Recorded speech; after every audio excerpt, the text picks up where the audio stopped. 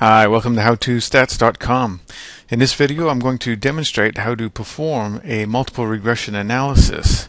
I've already uploaded a video that's a brief video based on this analysis, so if you're only interested in watching the real bare bones basic analysis of doing multiple regression and SPSS, you might consider watching that video.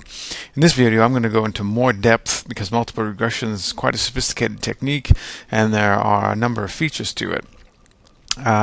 So in this example, I've got real data here, and the data correspond to the same data I did a principal components analysis on, which is the premium discount and percentage associated with 9 listed investment company stocks. So these stocks trade at a particular price, and that price at times deviates from its underlying net asset value, and sometimes it's negative, which gives a negative percentage, as in this case here. But in other times it's positive, like for ARG it's positive. And the question I'm wanting to answer in this multiple regression analysis is whether I can predict the largest listed investment company on the Australian Stock Exchange, which is AFI. I want to use the other listed investment company discount premium values across time from 2003 to 2010. I want to see if I can predict with a high level of accuracy the listed investment company discount premium associated with AFI. Now these data could be any data so long as they're measured on a continuous interval ratio scale. Now that's in multiple regression, that's particularly true for the dependent variable, that you want to be an interval ratio scale. That means continuous. But the independent variables in this analysis are also interval ratio continuous variables, but you could include dichotomous variables in a multiple regression analysis if they're the independent variables. So to do this analysis, go into Analyze, Regression, Linear. Now, my dependent variable is only one space for one variable, and it's AFI. I'm going to put that in there because I'm trying to predict AFI's variability in discount premium values across time. Now, the independent variables are all the other remaining listed investment companies, for which there are 1, 2, 3, 4, 5, 6, 7, 8.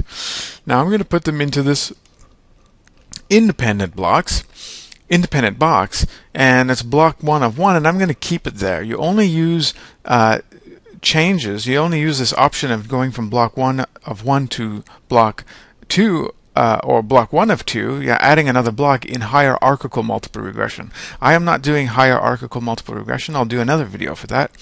This is not hierarchical. This is just plain Jane multiple regression analysis.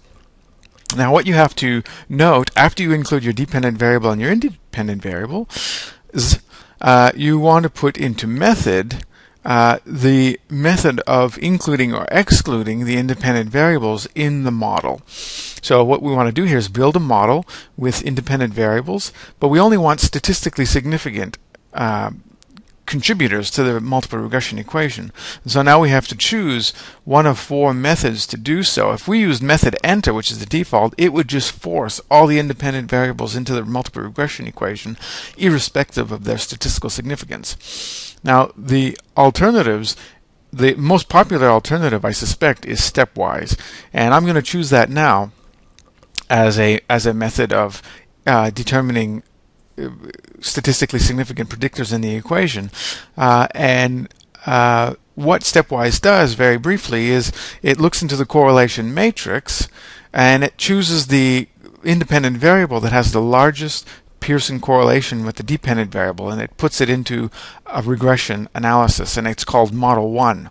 And then it goes back to the correlation matrix and it looks for the next highest predictor of the dependent variable, controlling for variance in the first predictor that was included in the model. And so it does that sequentially. It keeps going back to the basically the semi-partial correlations and looking for the next biggest predictor of the dependent variable. And then once it finds that it has found a non-significant predictor, it stops the analysis. So and I'm choosing stepwise, which is the most common, but there are a lot of critics that with stepwise, criticisms and critics with stepwise, but I